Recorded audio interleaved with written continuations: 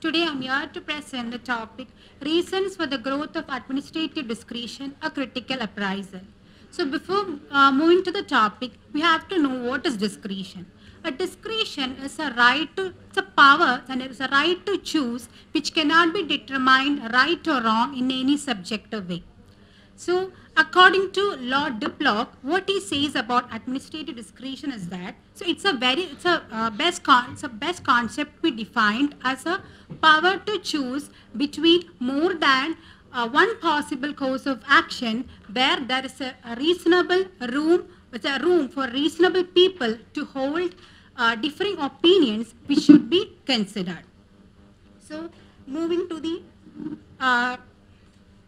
reasons for the growth of administrative discretion. So, first one is complexity of modern government. So, when society becomes modern, there will be legal and technical and more complex issues will be there. So, for dealing these complex issues, the necessity of administrative discretion increases. Then, delegation of powers. We know that in early time, legislation is the only authority which deals all the problems of the people, and it gives a burden to the legislation. So after that, when it feels a burden, then it changes and then it forms an authority, it is administrative authority to deal with the problems which will be very efficient and speedy. Then efficiency and speed. So administrative authority, they deal with the problems with legal expertise. Actually improves efficiency in your view. Yes. Very dangerous statement. And also Administrative discretion is the root cause for malpractice, corruption, maladministration, everything.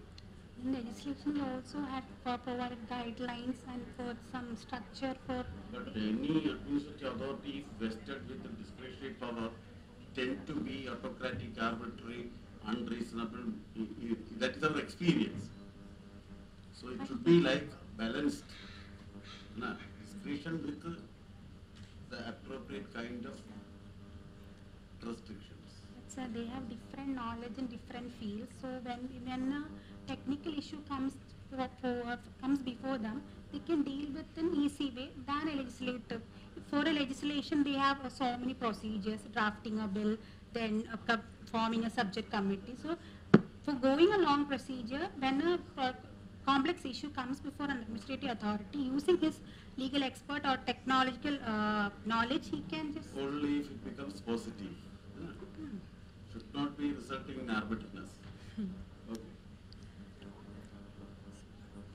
Then, critical appraisal of the growth of administrative discretion. Efficiency, and so we can compare, do a comparison where efficiency and expertise versus accountability and transparency. So, administrative authorities often they possess specialized techniques and knowledge which they can implement technical and very complex issues in an efficiency and without any lag.